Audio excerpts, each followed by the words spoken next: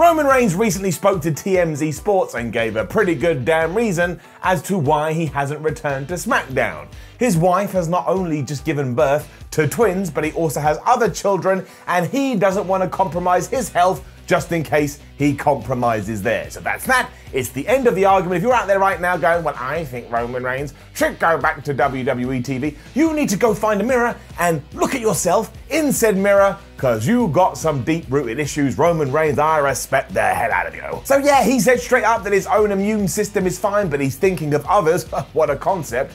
But inside WWE HQ, this has led Vince McMahon to being quite confused. Why? Here's why.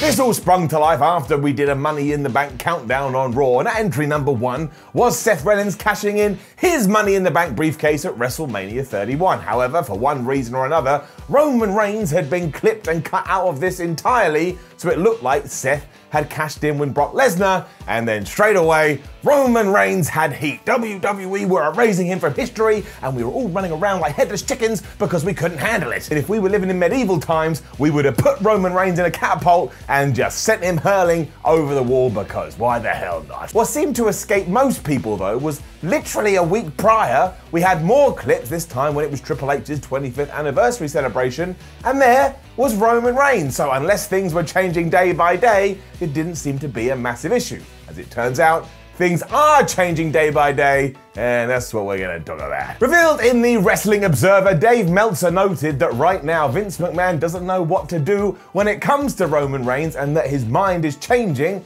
like the wind, or to sum it up, he's confused, and every day he wakes up and goes, well, maybe we should do this, and then 2 hours later he goes, no, we should do that. He hasn't got a clue. It explains why there's been such an inconsistency when it does come to television, and if you are somebody who watches SmackDown, in kayfabe, boy howdy does my heart go out to you. Because from your vantage point, Roman Reigns arrived, he signed a contract to fight Goldberg at WrestleMania 36, woohoo, exciting, for the Universal Championship, and then he just vanished and nobody mentioned his name again. That's another edict in the company right now. Vince has told the commentary team, don't mention Roman's name, but it is just weird. There's even more to this though, because even though Vince himself didn't mention the big dog's name in the investor call that WWE did a couple of weeks ago or a month ago, whenever the hell it was, just recently, FS1, who obviously in cahoots with World Wrestling Entertainment, ran a 1-hour special on Roman Reigns. So this is essentially like ping pong right now. You just close your eyes and you hit the ball and you hope it ends up in the right place, because that's all that ping pong players do anyway.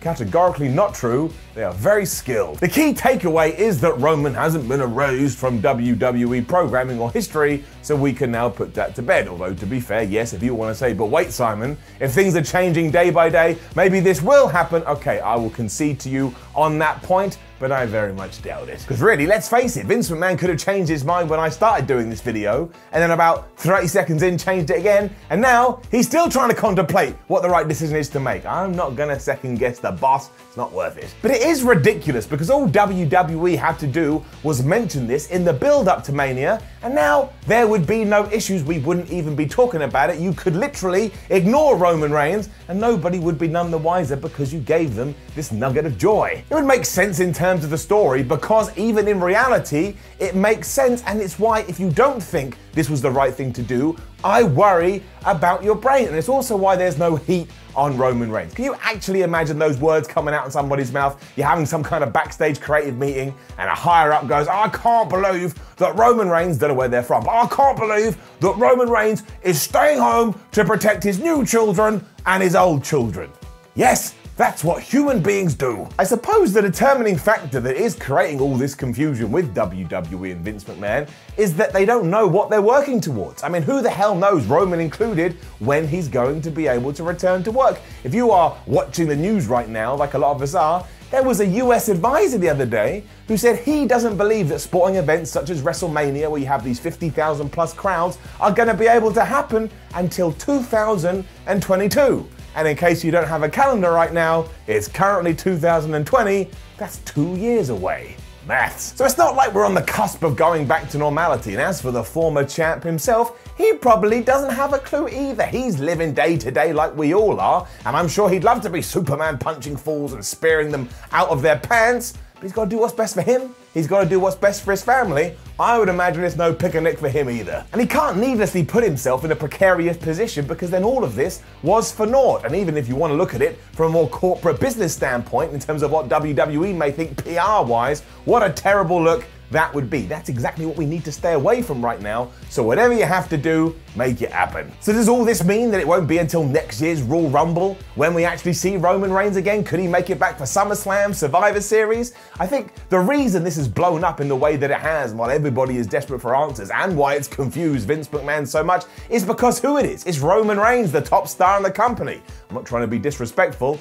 but if Mojo Rawley had made this decision, I don't even think I'd be here right now. You just go, okay, cool. Mojo Rawley has chosen where he wants to go, and that's what he's going to do. I mean, Sami Zayn's probably a better example. Sami Zayn, the Intercontinental Champion, as far as we know, he too has decided to stay at home, and more power to you, Sami. You keep smashing it. But is anyone going crazy about that? No, because it's not Roman Reigns. It's just a hierarchy at work, and it would happen in every other promotion in the world. If you're all the way up here, more people are going to talk about you. Because you remember what happened in 2016 when it turned out that Roman Reigns had violated the wellness policy? My word, you couldn't go on any wrestling news site for around about 322 years without people just throwing you in the face, because there was the shock and there was the surprise factor that you don't get if it was Mojo Rawley. I don't know why I'm picking on Mojo Rawley. He's clearly great and has all the potential in the world, but WWE won't do anything with him. Of course, as fans, we will continue to do this and keep an eye on every little bit of news that we do see, but let's just break it right down to brass taxes.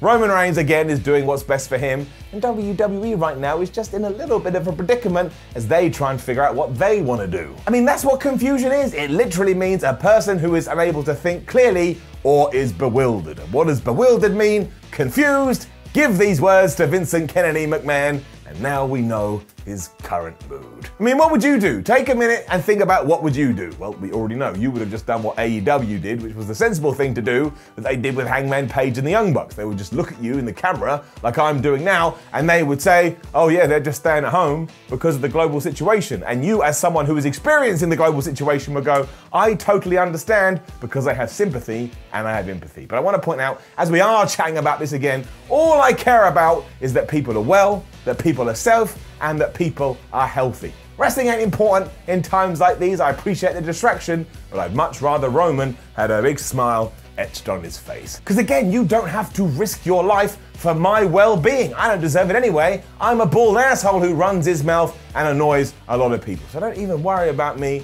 You do you, but there you go. Roman Reigns is staying at home protecting his family. Vince McMahon is confused because his top star may not be there for the rest of the year, and that freaks him out, likely because he had all these plans for the big dog. I mean, look, it was never meant to be Braun Strowman versus Bray Wyatt. I will bet all the hair on my head on that. We were clearly going to move into Bray Wyatt versus Roman Reigns, and then we kind of did a little shindig diddle-doo. By now we would have been back to it, but we can't get that. So Vince also probably panicking because, again, ratings are in the toilet.